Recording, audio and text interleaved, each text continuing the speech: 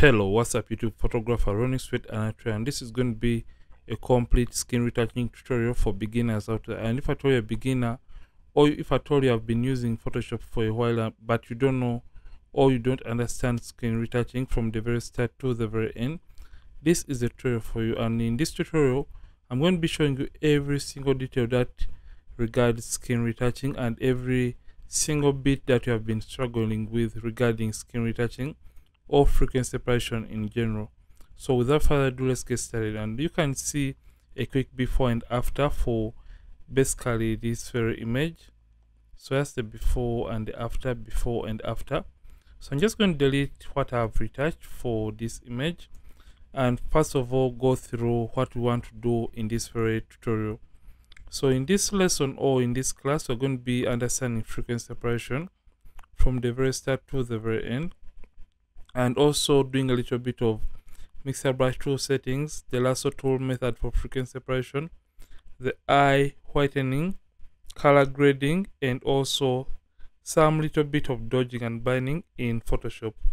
So first of all, we are going to be doing skin retouching using frequency separation. And with frequency separation, basically we divide the photo into two parts. So one part is going to be containing the high frequency layer and the other part is going to be containing the low frequency layer. In the high frequency layer, basically we have our textures, and in the low frequency layer, basically we have our colors in the image. So by coming to the background layer and making sure it is a locked layer, just come and press Ctrl J or Command J twice and create those two layers that I've just talked about right now. So just make sure it is selected and simply press Ctrl J twice, or you can use Command J for Mac.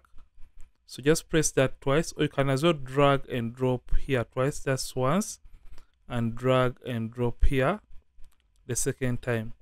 Then after doing that, we're going to name this to low and we're going to name this to high. So like I said, in the low frequency layer we have colors, and in the high frequency layer we have our textures. So that is what we want to remain with in these respectful layers. So I'm just going to come to our low frequency layer and now select it, and now come and hide the high frequency layer. Then we're going to come right here to our filter, then you come to blur and come to Gaussian blur. Remember, in this low frequency layer we only want to remain with the colors, meaning the low frequency layer is going to be having only colors, and the high frequency layer is going to be having only our textures. So we are basically going to come to our Gaussian blur window right here and take the radius all the way down. So this is the most important step when it comes to retouching or frequency separation in general. So if at all you mess up with this step, it means the edited image may not be having the right amount of skin details or skin texture. So you have to take maximum attention or pay maximum attention to this first step. So you have these tools, that is the zoom out and the zoom in handle right here. So by clicking on that and clicking and moving around, you can notice, or you can hover around and navigate through the area that has prominent textures. So by that I mean, when you look for that area that has those prominent details or skin textures in the image, and you start taking up the radius for the Gaussian blur, it means that the Gaussian blur is going to be eliminating the textures from that area that has the details. So like I said, simply left click on this radius handle and hold down and start dragging it up. And as you can see, it is just starting to take away the textures or the details from this image. So you have to stop at the point when the textures or the details are just starting to disappear from your image. So depending on the image that you're working on, you have to stop at the point when you're just starting to lose out on those details, meaning the details you lose out on this step are going to be recovered back in the high frequency layer. But you always have to stop your radius slider at a point when these textures are just starting to disappear from the image. So you shouldn't cram my radius because your images may be having less or more details, and meaning the radius may be dynamic and it may really change or vary from image to image. So I'm just going to come and click OK, and in this way it is going to apply the Gaussian blur onto the image. So when it is done applying the Gaussian blur on the image is going to lose out on the details or the textures, and it may look a little bit blurry. So we are going to come to the high frequency layer right now, and now select it by left clicking on it and simply left clicking on the visibility icon to bring back the details or the textures. So in this step we just want to remain with the textures and no colors in the high frequency layer. And in order to do that, what you want to consider or take into consideration is the bit depth of your image. Usually we have 8-bit and 16-bit images, and in order to know the bit depth of your image, you have to come to right here to image, and you come to mode, and you can see the checked option is going to be the bit channel or the bit depth of your image. Or you can as well look at this area right here, and you can set I have 16, meaning my image is a 16-bit image. Then if at all you have 8, it means that your image is going to be an 8-bit image. So my image is a 16-bit image. So after selecting the high frequency layer, we're just going to basically come to our image right here. Just come to image and you come and select apply image. So when you come to apply image, you're going to get this other window open in your Photoshop. So what we want to do basically, we're going to come to the layer and make sure, remember we are extracting our textures from the low frequency layer. So just come and select the low frequency layer and make sure the channel is RGB. So like I said, if at all you are having 16, meaning the image is going to be 16-bit, the blend mode, just come and change it from multiply and change it, or from whichever blend mode that may be appearing in your Photoshop, change it to add. If at all you're having a 16-bit image, the opacity is going to be 100%, preserve transparency and mask are not checked. The scale has to be 2 and offset 0. Let me repeat this. For a 16-bit image, the blend mode has to be add, opacity at 100%, make sure preserve transparency and mask are not checked, and make sure the scale is 2 and offset 0, and make sure the invert option is not turned on. So if at all you're working with a 16-bit image, so in order to get back the information or only the textures, just come and make sure the channel is RGB after selecting the low frequency layer, because we are extracting the textures from the low frequency layer. Make sure you select the low frequency layer, the channel as RGB, and make sure the blend mode is add, opacity at 100%, preserve transparency and mask are not checked. The scale is 2 and offset 0, and make sure you turn on the invert option. So this is for a 16-bit image. Then if at all you are working with an 8-bit image, you can see when we turned on the invert option for a 16-bit image, it took away the colors from the image. So if at all you're having 8 right here, this is what you have to take into consideration. So select the low frequency layer, and your channel has to be RGB, and make sure the invert option is not turned on. The blend mode this time around is going to be subtract, opacity at 100%, preserve transparency and mask are not checked. The scale is 2 and offset 128, and make sure the preview option is turned on, and you can see that our textures are on the gray kind of layer, and now this layer is lacking colors, meaning we have successfully extracted out the colors from the high frequency layer, and you can come and click OK. But for my case, I have a 16-bit image, meaning my blend mode has to be add, and I have to turn on the invert option with the scale of 2 and offset 0, and I'm just going to come and click OK. So we want a blend mode that is going to reveal back the image or the original image. So just come to the blend mode and change it from normal, and you can change it to linear light, and you'll get back the image the way it was meant to be. So we want to do a confirmation of whether we have successfully divided the frequencies of this very image. So I'm just going to come, and by left clicking and clicking on both layers, you have selected both layers after pressing Ctrl or Command, and you can drag these two layers into this group icon, or you can as well press Ctrl G on the keyboard. Then if at all you're using Mac, you can use Command G on the keyboard after selecting both layers, and you can double click to rename that to frequency separation. So when you turn this on and off, you can see that there is no difference between our original image. So even if I turn off the original image, you can see that this group that contains our divided frequencies is going to be basically the same image as the background image. So meaning we have successfully divided the frequencies of this very image. So right now what we want to do, we are basically going to come to our frequency separation group and click that drop down arrow and open up the frequency separation group. So right now, before you want to retouch, you have to ensure or understand that when you're doing skin retouching, basically we just want to deal with the colors separately and the textures separately, so that when we have fine-tuned the colors in the image or the skin tones and also fine-tuned the textures, when we combine both fine-tuned layers, we have to come up with a nicely retouched image. So that is what we want to do in this case. So what I'm going to do, I'm just going to come to the low frequency layer, and I'm going to come and turn off this.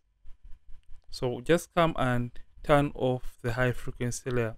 The reason for this is because as we are working with the colors, sometimes we tend to get distracted by the skin details or the textures. That is why I've decided to hide the high frequency layer. So when you're retouching, basically using frequency separation, we have tools that really enable us to blend the transitions within the skin tones or the skin color of the image. And one of those tools, we have the Mr. Brush tool, and the other is the lasso tool. So we're going to be using both tools for this tutorial so that we can come up with a nicely retouched image. So right now what I'm going to do, I'm just going to come to the low frequency layer, and when it is selected, come under the brushes. So if at all you're using older versions of Photoshop, you may find your mixer brush tool right here, but if at all you right click on the brushes option, you are going to find it in the brushes section for newer versions of Photoshop. I'm using Photoshop 2020 for this very tutorial. So just come and simply select the mixer brush tool, and right above here we have the settings. So after selecting any tool within Photoshop, the settings for that tool are always going to be on this top part of your Photoshop. So we want to set up the Mr. Brush tool so that it can even and blend out the transitions within the skin color and harmonize the transitions. So what I'm going to do, I'm just going to come and go through these settings. So always make sure you have selected the hardness of 0 by clicking on the drop down icon right here, and make sure you have selected clean brush. Then you have two options right here. One is load the brush after each and every stroke. Then the second one is clean the brush after each and every stroke. So we want to select the one that is going to be cleaning the brush automatically, because as we're working on the skin area, we are dealing with varying colors or various colors that are going to be differing from one point of the skin to another. Remember, the way light is falling on the image usually creates a varying contrast within the skin tone in specific areas. So we are going to be using a weight of 9%, the load of 75%. So load is 75%, the mix of 90, and the flow of 100%. Then also make sure sample all layers is not checked, because when you click on sample all layers, it means that the brush is going to be sampling information from also the textures and painting them back to the low frequency layer, which we don't want. So make sure sample all layers is not checked. So after doing this, we are going to start evening out the transitions within the skin tone or the skin of the model. So how to effectively use the Mr. Brush tool? If at all your Mr. Brush tool is showing a plus icon like this, make sure you press the caps lock key. Then if at all you want to play around with different sizes of your Mr. Brush tool, you can use the open and close brackets on the keyboard, and that is going to enable you reduce or increase on the size of the Mr. Brush tool. But as you're working on the image using the Mr. Brush tool, always make sure that you play around with different sizes depending on the area that you're trying to work on. And next, as you're using the Mr. Brush tool, you don't have to zoom all the way in, because when you do this, you're not going to be seeing the uneven skin tone transitions within the image, and you're going to be having more work to do. So always retouch at a reasonable distance. So with that said, you're going to start applying the Mr. Brush tool. And how to use the Mr. Brush tool, you simply left click and hold down, and make sure it is a reasonable size. So you left click and hold down. So you left click, you don't right click, but simply left click and hold down and start moving your Mr. Brush tool. So you have to move it in the direction of how a given area is shaped. You can say forward is moving in this kind of direction. So you have to take your Mr. Brush tool in this kind of direction so that you keep and maintain the original shape in the model's face. So that is how you have to move your Mr. Brush tool. And you can see right now, as you're using the Mr. Brush tool, it is tending to look a little bit plastic, but you don't have to mind or worry so much about it looking a little bit more on the plastic side, or you don't have to mind about it looking like an oil painting, because the more it is looking like an oil painting, the better the results at the end of the process. So you're just going to be doing this for the rest of the areas. So you can see you have to basically mix areas that are looking alike. So for example, this area has this nice highlight, so I'm just going to come and mix that area that has this nice highlight and make sure it is blending well or even better. So you have to mix colors that are looking alike and that are close to each other, and where they're transitioning from one area to another, just come and mix that border or that boundary, and that is going to create a harmony between those colors and make the skin look better or seamless. You can see on this area is moving this kind of triangular movement or shape. So I'm just going to take my Mr. Brush tool in that kind of direction. So when it comes to the nose area, it is moving from an up down kind of movement. So I'll take my strokes in that kind of direction to keep or even maintain the original shape of the model's face. So I'm just going to be doing this onto all the areas that have skin, and I'll have to forward this, and I'll see you later on in this very tutorial.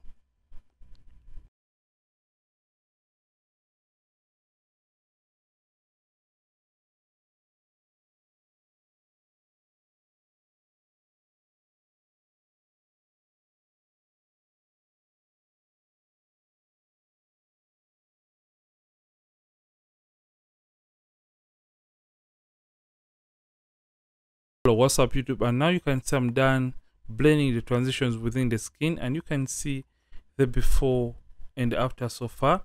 So right now there are areas that we may have missed out when you're using the Mr. Brush tool to blend the transitions within the skin tones or skin color. So in order to fine tune that, that is where the second technique for using the lasso tool comes in. So just come and get the lasso tool. So this is the lasso tool right here, and make sure it is in new selection mode right here, because we want to keep on deselecting every single time we click out from a given selection of the lasso tool. And now come and make sure the feather is 22 pixels, and make sure anti-alias is selected, and select and mask is also active right here. So with the low frequency layer now selected, you have to come back and turn on the texture layer. So after doing this, just come and make a shape. So you also have to follow the facial structure and make that shape the way the face is shaped in that area. So just come back to filter and come to blur and come down to Gaussian blur. So remember this radius that we had initially for our frequency separation, or when we are separating the frequencies of this very image. So just going to come to the radius and start taking it up. up to a point when we have, or when we feel like we are having a very nice skin texture for our image. So at around 21, that is fine. Then the other trick that I can share with you, always multiply the radius that you had when you're separating the frequencies of your image, and multiply that radius by 3 and just type in the value. So 7 by 3 is 21. So I'll just type in 2, 1 right there. And you can see that we have the same result. So I'm just going to be applying this. So to deselect from a selection, just click out from it, and it's going to automatically deselect that selection. Or you can as well right click on the selection and come to deselect. But when it is in new selection mode, as soon as you click out from the selection, it is going to be deselected. So I'm just going to be making these shapes and applying my Gaussian blur in those various areas that I want to fine tune, or the areas that I may have missed out when I was using the mixer brush tool to even out the transitions within the skin of our model. So when it comes to the nose area, I'm just going to make sure you select the edges first. So don't select the whole nose at a single time, because that is going to make the nose look flat and it's going to make it look a little bit bigger. So only apply the lasso tool on only the edges of the nose, and don't apply it in the middle area, because you want to retain the original shape of the nose. So right now we are done using our lasso tool to fine tune. So this is the before and after for our skin retouching process. So right now, after blending the transitions within the skin color, remember we have been working with skin tones or skin color, so we want to deal with the textures or the skin imperfections in the textures. So just come and select the high frequency layer and come and get the clone stamp tool, or you can use S on the keyboard, that is the shortcut for the clone stamp tool. So for the hardness, I'm going to be using hardness of 0% with the opacity and the flow of 100%. Make sure align is checked right here, and make sure the sample is current layer, because we only want to deal with the information in the texture area, that is the high frequency. Make sure the sample is current layer. So after doing this, you can now zoom in by using Ctrl plus or Command plus on the keyboard. So keep on pressing Ctrl, and you can use Command plus up to a point when the image is zoomed in. So we want to remove the skin imperfections or the blemishes within the image. So how to do this, or how the clone stamp tool works, with the high frequency layer selected, we're just going to come to our bracket keys and make sure that the clone stamp tool size is slightly bigger than the blemish that we want to remove.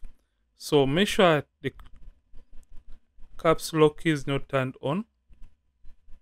And now to reduce or increase on the size of a clone stamp tool, you can use the open and close brackets on the keyboard.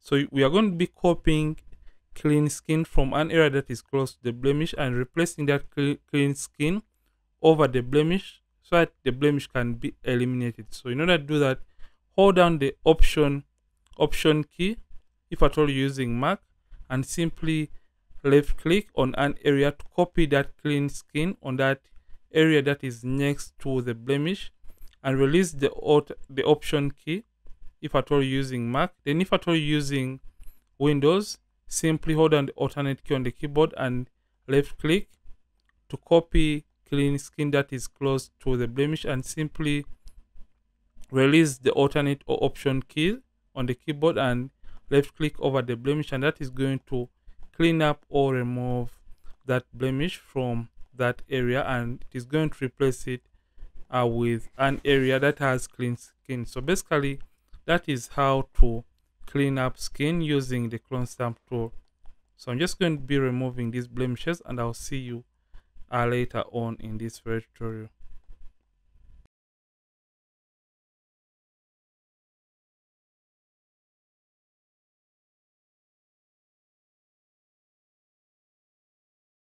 Hello, what's up YouTube? And now you can see I'm done removing the blemishes from the model's skin, and this is the before and after for the skin retouching process. So right now what we want to do, just want to do a little bit of eye whitening, and for the eye whitening process, what I tend to do, I just come to the adjustments and come and select hue and saturation.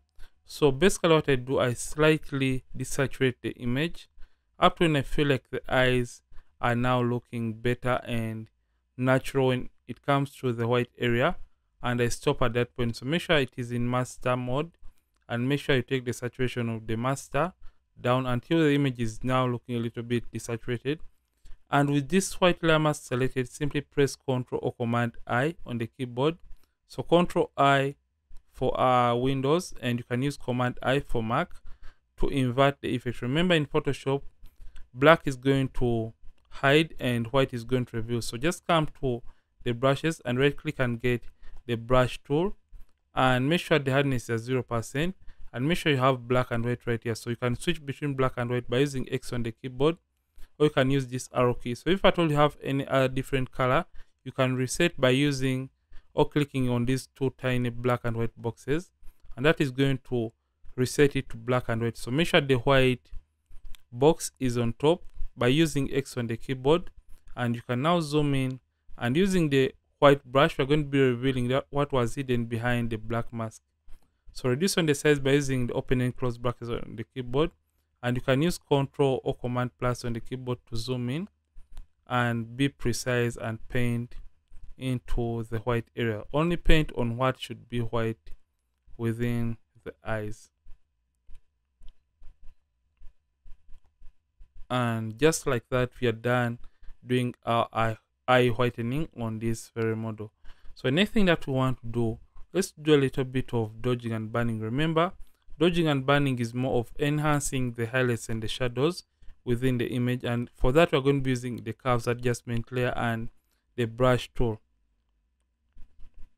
And for the eye whitening, I used opacity of 100% and flow of 100%. So I'm just going to come to the curves adjustment layer.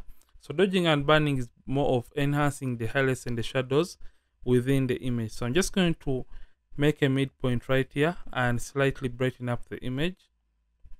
So you click in the middle of this line in the curves and brighten it up.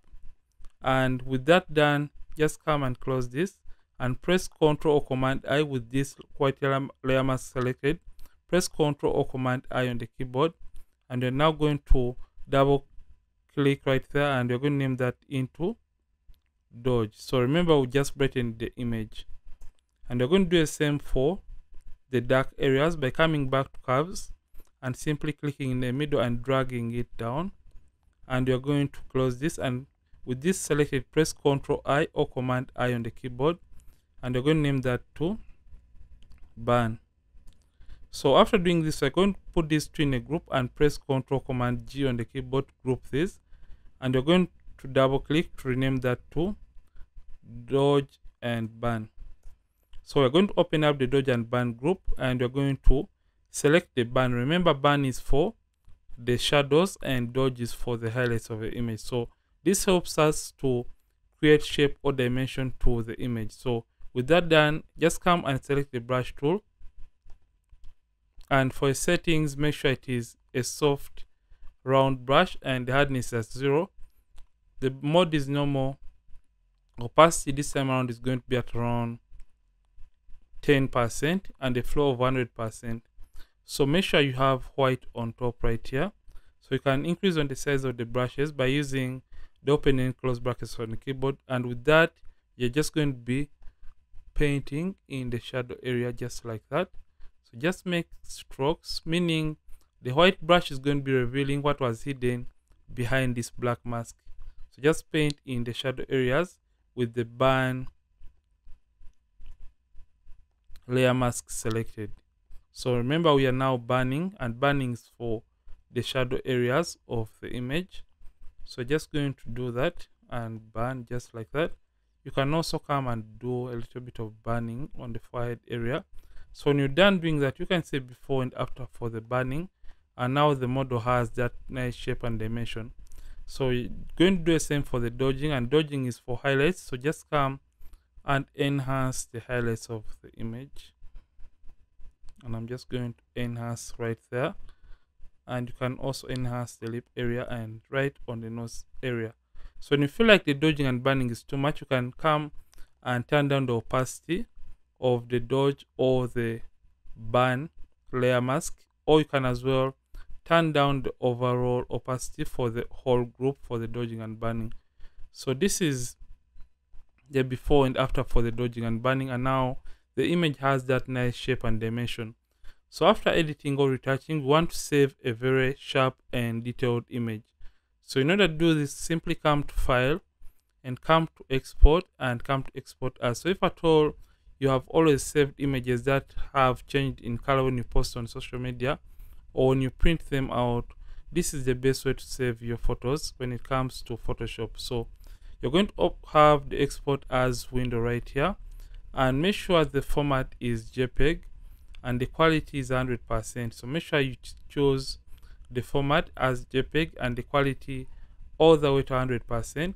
So remember, we want a slightly sharp image from Photoshop. So make sure the resample is by cubic sharper, and make sure you select the color space. So color space is more of the colors you want to be embedded within the image. So color space, make sure you have checked convert to sRGB, and also you have checked the option that says embed color profile.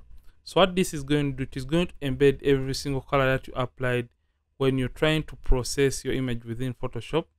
And usually sRGB is going to be supported by most social media and websites.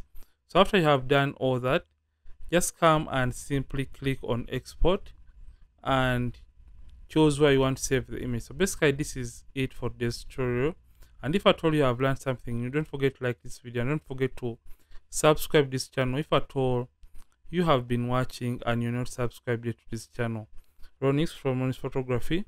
Thank you for watching, and see you in yet more amazing tutorials. And don't forget to keep practicing and also keep creating.